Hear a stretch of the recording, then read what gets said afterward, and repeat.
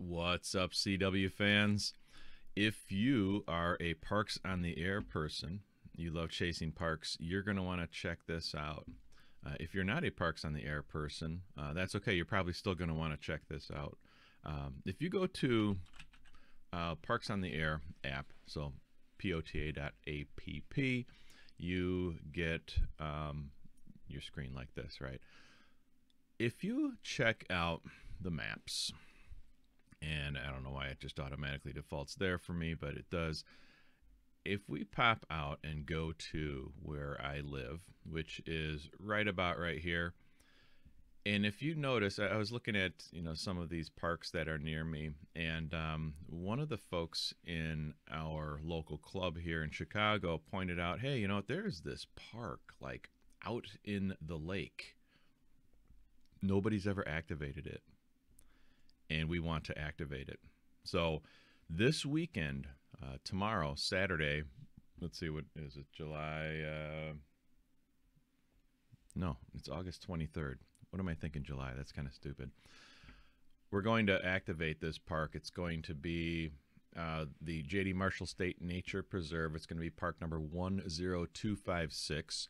We are going to, one of our club members has a boat, and I think it's like a yacht, basically, only because my only real experience with boats is either a cruise ship or a rowboat or a canoe. So this is somewhere in the middle of that. So we're going to jump in the boat.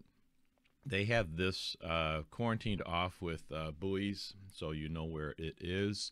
We're going to jump in there, anchor down, and I'm going to bring my K3S with me, and I think we're going to have an ICOM 7300, and we're going to activate the heck out of this. Definitely going to be doing CW, and we might even be doing some sideband, I believe. So maybe even some FT8. We'll see. We'll see what happens. We're going to bring all the things with us so that we can have a successful activation. We are there's going to be 3 of us, and each one of us is going to try to get the required minimum QSOs to call it an activation for each one of our call signs, which would be pretty cool. So I'm super excited about it. I don't necessarily like boats, but this is one of those exceptions that I'm definitely going to make. We're going to jump out into Lake Michigan. Actually, I was looking at this, and while it might be on the danger zone level of like near 1 through 10, like 10,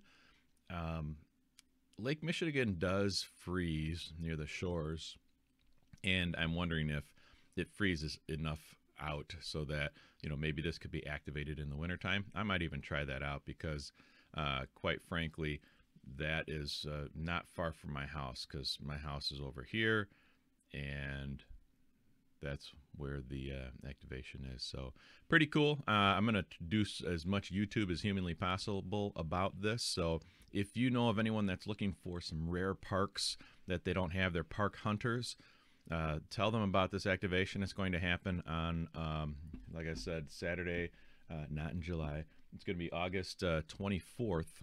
So August 24th and 2024. And we're going to activate it. We'll see what happens. Anyways, I hope to work you. We'll probably be a little bit maybe faster on the CW speed because there might be a ton of people that we're trying to grab. And hopefully we'll have a successful activation, and we've got all the antennas worked out. We'll have a couple of radios, one as a backup just in case. So it's going to be a great time. Anyways, hope to work you on the bands. CW on, my friends. We'll see you then.